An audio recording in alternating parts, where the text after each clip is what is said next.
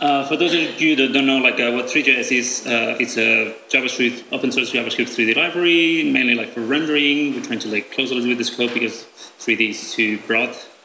It's the website Three.js, and you can download and like see all the examples and future projects. And before I go into see how to like author stuff with it, I wanted to talk a bit about like WebVR, some tools that we had to develop for like allowing us to develop WebVR stuff. Some months ago, I was starting to like develop the tools on top of 3 to like support all this stuff. But like my problem is that I don't have at the time, and I'm still kind of like at that moment I'm traveling and I don't have a VR headset to try this stuff with. But I still like want to develop for it. So one good thing about the WebVR and like the web itself is that you can fake every API at any level.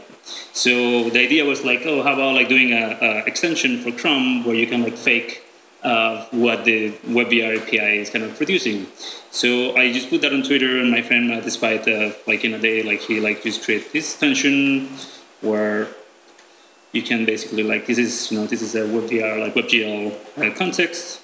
And of course, like you have this, and you cannot really look at it because you need expecting you to have a headset.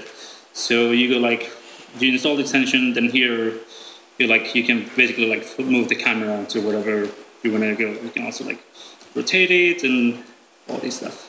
It's not the most like useful. Like it's useful for me like to make sure that we're not breaking anything. But like it was pretty good. Like so I could like, continue to travel. No worry too much about that. So that was not good enough, though. Like at some point, I really wanted to have like some sort of like a way of like basically like recording yourself. So record the headset and the controllers, and then you can replay it. Like it has like many different uses. You can like in my case, I was having issues with an application that I was doing, and I was tired of having to put the headset all the time. Whenever I can actually use a headset. So I just made this other extension where it basically looks, if it finds like a WebVR thing on the page, I can access this little widget, and I can load some recordings. So for instance, we'll go to this one, and then play whatever thing, like whatever recording I did at the time. Like this is me, like the same widget allows you to like record yourself doing whatever, and then it saves a JSON file, and then you can load it again, and then you can play it again, and it's very easy for like, especially debugging whenever you have any issues. All right, so all that's right now. Like this extension is not WebVR. It doesn't like work with any WebVR thing right now. It expects 3, especially to have 3 on the page. But like we're working on that to try to make it a little bit more easy to use. So.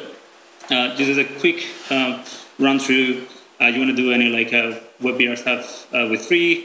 You obviously like need to start with an HTML base. You need to put the script, the JavaScript inside there. Maybe I can make this a little bit bigger. This is like a simple code where you create a scene. Where I think a helper, like a grid helper, used to see something. We need a camera. We need the mesh with geometry. Oh, yeah. And then the renderer, and then we end up with this. We want to animate it, so we have to like put like a regression image frame, and then we end up with this. And the only thing that you need to do in order to move into WebVR is adding controls for the camera and for the effect, and also like an effect for the renderer, so it renders to like 2 views if it had to. And then we end up like same thing here. We can load the recording. Let's go with this one and play. You can also speed it up if you want to. Yeah, that's all you need. Right.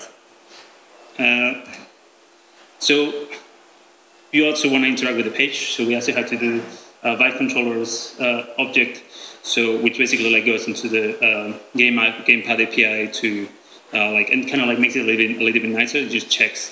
Also, I think Brian is somewhere around here. Like he did a lot of like other listener stuff.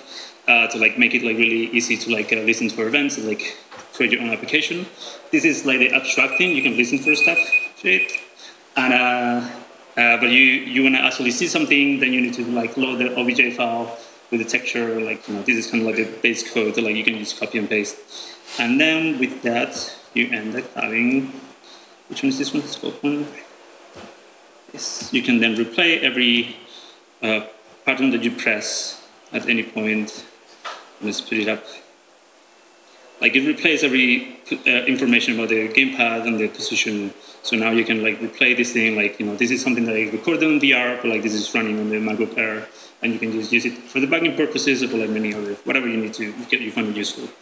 And that's, well, I'm gonna do that. That's about it.